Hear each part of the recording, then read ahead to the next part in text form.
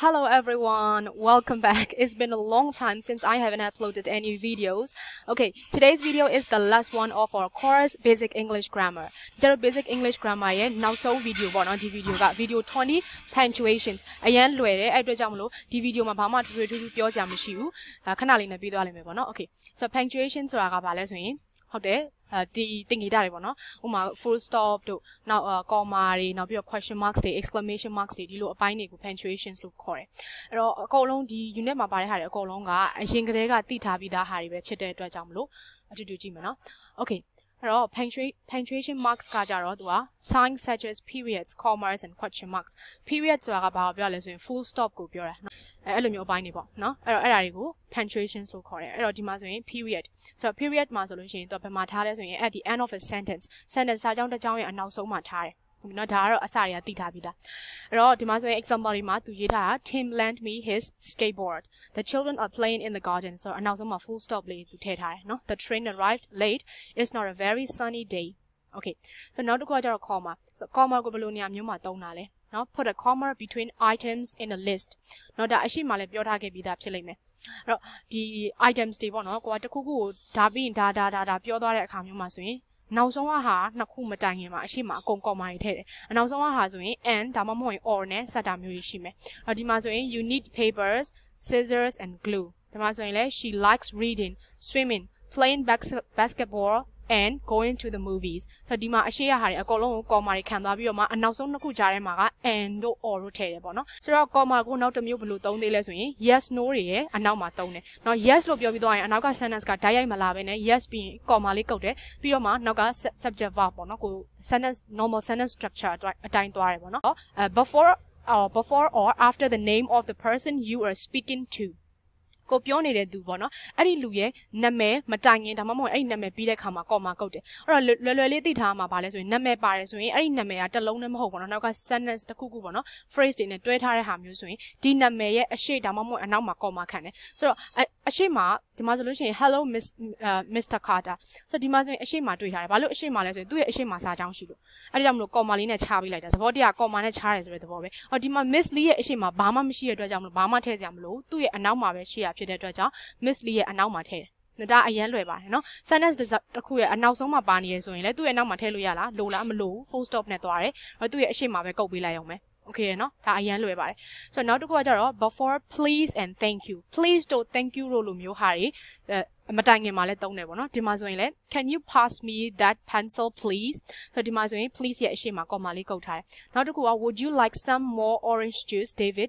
yes နောက်မှာ comma လေးပြီးတော့ please ဒါကတော့ဒီ yes နဲ့ please နဲ့ကြားထဲမှာ comma ကုတ်ထားတာပေါ့နောက်တစ်ခုကကျတော့ a comma is also used between the parts of a place name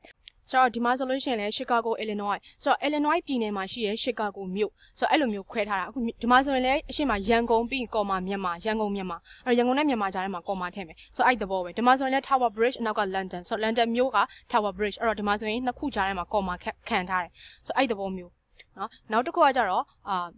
question mark ကိုကြတော့very simple ပါเนาะမေးခွန်းနေအနောက်ဆုံးမှာထည့်တယ်တခုကကြတော့ exclamation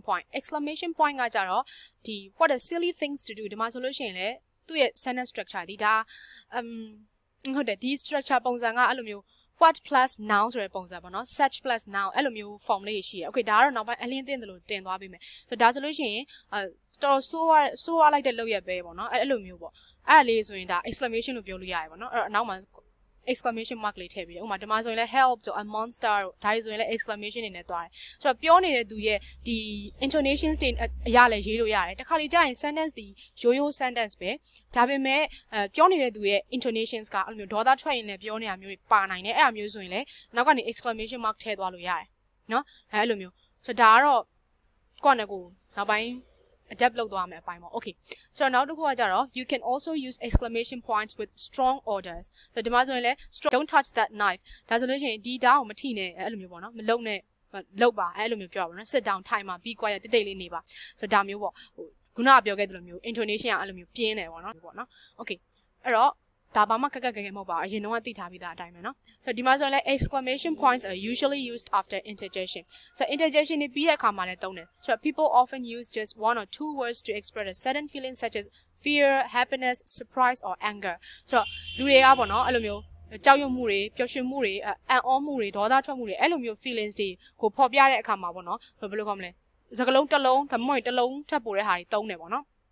်ဒါမှမဟုတ်လည်းတရားကိုနှုတ်ဆက်တဲ့အခါမျိုးမှာတုံးတယ်ပေါ့ဆိုတော့အဲ့ဒါဆိုလို့ရှိရင်အဲ့လိုမျိုး expressions တွေကို interjections လို့ခေါ်တယ်ဒီမှာဆိုရင် hello good morning ouch hurry help looks out happy birthday oh dear well done good night ဆိုတော့ဒီလိုမျိုးဟာတွေဆိုရင်ဒါမှတော့ negative ဟာတွေလည်းပါမလို့ခုနပြောသလိုကြောက်တဲ့ဟာမျိုးတွေစိတ်တူတာမျိုးတွေလည်းပါတယ်လို့တခြား positive feeling တွေဖြစ်တဲ့ happiness day surprise day အဲ့လိုမျိုးတွေပါတယ်နောက်ပြီးတော့တယောက်နဲ့တယောက်နှုတ်ဆက်တဲ့အခါမှာ hello တို့ပါတော့ good morning တို့ဒီလိုဟာတွေမှာလည်းနောက်ကနေ exclamation marks တွေသုံးပေးတယ် okay ဆိုတော့နောက်တစ်ခုက apostrophe ဆိုတာကအပေါ်နားလေးမှာသုံးတာပေါ့နော်ကုတ်ပြီးတော့သုံးတာပေါ့ဒီမှာဆိုရင်လည်း this is Michelle's room no sorry Michael's room နောက်တစ်ခုက this is my dad's desk ဆိုတော့ဒါဆိုရင်ဒီအပေါ်မှာပိုင်ဆိုင်မှုပြတဲ့အနေထားမျိုးเนาะဒါကအရှိမာတွေကသိထားပြီးသားเนาะတစုံတယောက်ရဲ့ပိုင်ဆိုင်မှုပြရင် position ကိုပြတဲ့အခါကျရင်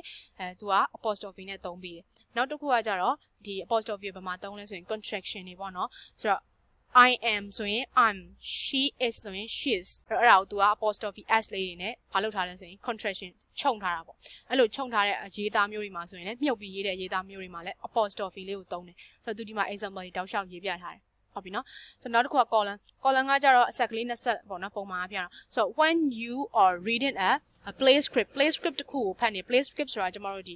ပြဆက်ရဲ့ဒီတယောက်နဲ့တယောက်ပြောနေတဲ့ conversation ကိုပြောချင်တာဆိုတော့အဲ့လိုဟာမျိုးတွေကိုဖတ်နေတဲ့အခါကျလို့ရှိရင်ဒီနာမည်နဲ့ဒီလူရဲ့ပြောတဲ့စကားရဲ့ကြားထဲမှာ column လေးကိုတွေ့နိုင်တယ်ဥဒီမှာဆိုရင်လည်းဥပမာ Jack ဆိုရင် Jack ရဲ့နောက်မှာ column လေးနဲ့နောက်ကစာကြောင်းအဲ့စာကြောင်းဒီ Jack ကပြောတာဒါလွယ်လေးပါနော်အတွေ့ရများပါတယ်နော်ကိုကစာအုပ်တွေဝတ္ထုတွေပါဖတ်တတ်တဲ့သူတွေဆိုရင်သိပါလိမ့်မယ်ဒါမျိုးတွေ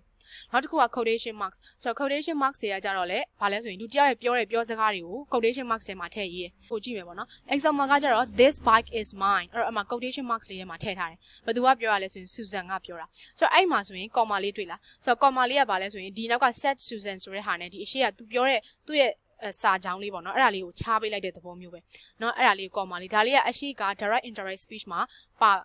ါအတွေ့ရများလိမ့်မယ်ပေါ့နော်ဒီပုံစံအဲ့တော့ဘာမှခက်ခဲမရှိဘူး comma ကတော့ထည့်ပေးရတယ်เนาะဒါကဒီကျွန်တော် direct indirect speech ပုံစံလေးနဲ့ပေါ့နော်လဲဆိုရင်တကယ်လို့ပြောတဲ့သူအရှိမတင်ထားတယ်ဆိုရင်တဲ့အနောက်ဆုံးမှာ full stop လေးရေးလိုက်ရုံပဲတဲ့နော်အဲ့တော့ဒီမှာဆိုရင် that set ဆိုတော့အရှိအရင်တင်ရေးထားတယ်အဲ့ဒါဆိုရင် that set ရဲ့အနောက်မှာ comma ကိုပြီးသွားတဲ့အခါကျရင်အဲ့ဒီလူပြောတဲ့ဟာကိုရေးမယ် quotation marks ထဲမှာပြီးရင်နောက်ဆုံးမှာ full stop လေးနဲ့အဆုံးသတ်ပေးမယ်နော်ဒါလွယ်ပါတယ်နော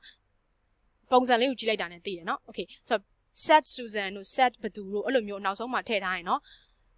ဒီ quotation marks စာကြောင်းပြီးရင် comma လာမယ်တကယ်လို့မှအဲ့ဒီ set ဘသူဆိုတဲ့ဟာကိုအရှိဆုံးမှာရေးထားရင်အဲ့ဒီ set ဆိုတာပြီးရတဲ့ comma ကုတ်ပြီးတော့ quotation marks ထဲမှာစာကြောင်းကိုထည့်မယ်ပြီးတော့နောက်ဆုံးမှာ full stop လေး period ပေါ့နော်အဲ့ဒါလေးထည့်မယ်ဆိုရင်တစ်ခုပြောတာနောက်တစ်ခုကကြတော့ put question marks and exclamation points in the same place as period before the last quotation marks ဆိုတော့ပြောချင်တာကဘာလဲဆိုရင်တကယ်လို့အဲ့ဒီ quotation လူတယောက်ကပြောလိုက်တဲ့ဟာဒီ question ဆိုရင် question marks ထည့်မယ်လွယ်ပါတယ်နော်တကယ်လို့ feelings တွေပါတဲ့ခုနလို exclamation marks ထည့်ရမယ့်ဟာမျိုးဆိုရင် exclamation marks ကိုသုံးပေးရတယ်။နော်အဲ့ဒီအခါမျိုးမှာဆို comma ထည့်စရာမလိုတော့ဘူး။ဟိုကကျတော့ capital letter ဟာတွေပဲ။စာကြောင်းတစ်ကြောင်းရဲ့အစမှာဆိုရင် capital letter နဲ့ရေးတယ်။ပြီးတော့ရင်အခုတော့နောက်တစ်ခုကကျတော့ဒီခုနပြောတဲ့ quotation marks ထဲကစာကြောင်းရဲ့အရှိဆုံးဟာကို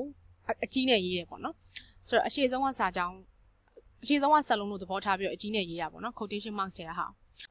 ာအားလုံးသိပြီးသား I ကတော့ဘယ်နေရာရောက်အမြဲအကြီးပဲနောက်တစ်ခုက use a capital letter to begin the names of people and places လူတွေနေရာတွေရဲ့နာမည်တွေရဲ့အစမှာဆိုလို့ရှိရင်အကြီးနဲ့ရေးတယ်ဒါလည်းသိပြီးသား John Milling the United States of America မှာဆိုရင်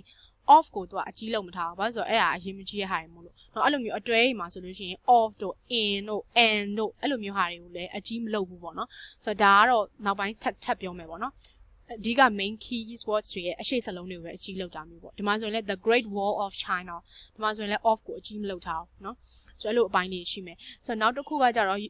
you also use capital letters after the initials in someone's name အဲ့တော့တချို့ name တွေကကြတော့သူကအတူကောက်လောက်ထားတယ်ပေါ့เนาะသူတို့နာမည်တွေကအရန်ရှည်လို့တော့၎င်းတစ်ခုပေါ့เนาะအကြောင်းတစ်ခုကြောင့်သူတို့ကဒီလိုမျိုး TK အဲ့လိုမျိုးပေါ့เนาะအတူကောက်တွေထည့်ထားတယ်ဆိုတော့အတူကောက်တစ်လုံးချင်းစီအကုန်လုံးကို capital လုပ်ပေးရမယ်နောက်တစ်ခုကကြတော့ days of the week အားလုံးသိပြီးသားပေါ့เนาะရတဲ့တစ်ပတ်တွေရဲ့နာမည်တွေလရဲ့နာမည်တွေအဲ့လိုမျိုးဟာတွေအရှိမအကုန်အကြီးနဲ့ရေးပေးတယ် Monday Tuesday လည်းပါတယ်နောက်တစ်ခုက January February အကုန်ပါတယ်နောက်တစ်ခုကကျတော့ the names of holidays and special celebration နောက်ပိတ်ရက်နာမည်တွေဥမာ Valentine's Day okay နောက်တစ်ခုက Christmas တို့ Halloween တို့ Thanksgiving တို့ အဲ့လိုမျိုးဟာတွေဆိုရင်လည်းသူကနာမည်ကဒါသူတို့ရဲ့ဒီ holiday ပိတ်ရဲ့နာမည်ပေါ့နော်သူတို့နာမည်နဲ့သူတို့ရှိပြီးသားဖြစ်တဲ့အတွက်ကြောင့်အရှိမအကြီးနဲ့ရေးပေးတယ်နောက်တစ်ခုကကြတော့ titles of books films and plays နော်ပြဆက်တွေရုပ်ရှင်တွေနောက်ပြီးတော့စာအုပ်တွေရဲ့ titles တွေမှာဆိုရင်လည်းအဲ့လိုမျိုးရေးပေးတယ်ဒီမှာခုနကပြောခဲ့သလိုပဲ and တို့ there တို့ of တို့လို့ in တို့လို့ဟာတွေကကြတော့အကြီးလို့ဆရာမလိုဘူးနော်အဓိက keywords တွေကိုပဲအကြီးသွားတယ်ဥပမာ the lady and the tramp there ကကြတော့အရှိဆုံးဟာဖြစ်တဲ့အတွက်ကြောင့်ဒီနဲ့ရေးအကြီးနဲ့ရေးထားတာပေါ့နော်ဒီမှာဆိုရင်အရှိဆုံးကဟာ there အရှိဆုံးကဟာ there ဖြစ်နေလို့ရှိရင်လည်းအဲ့ဒါအကြီးရေးပေးရအရှိဆုံးဖြစ်တဲ့အတွက်ကြောင့်ဒါသူ့ရဲ့သဘောတရား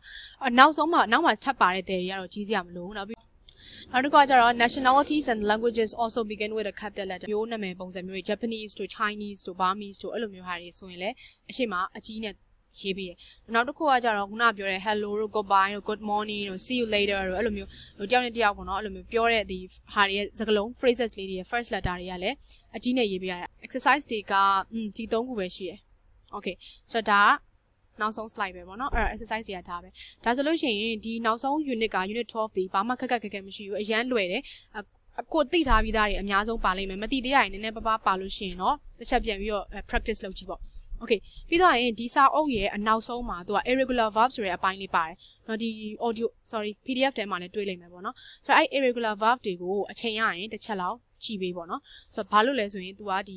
ဒါတွေကိုကြည့်ချင်းအဖြစ်ပေါ့နော်ခုနကပြောသလိုမျိုးကိုက active passive ပြောင်းတဲ့နေရာမျိုးတွေနောက်ပြီးတော့သူ့ရဲ့ tense တွေကိုပြောင်းပြီးသုံးတဲ့အခါမှာဘယ်လိုတွေဒီစကားလုံးရဲ့ form ကဘယ်လိုပြောင်းသွားလဲဘယ် tense မှာဆိုရင်ဘယ်လိုပြောင်းသွားလဲအဲ့လိုမျိုးတွေလည်းသိသွားမယ်ပေါ့နော်အဲ့တော့နောက်ပိုင်းကျရင်ကို writing တွေမှာအထူးသဖြင့်ပေါ့နော် effective ဖြစ်တယ်ပေါ့ဒါတွေကကိုသိထားတော့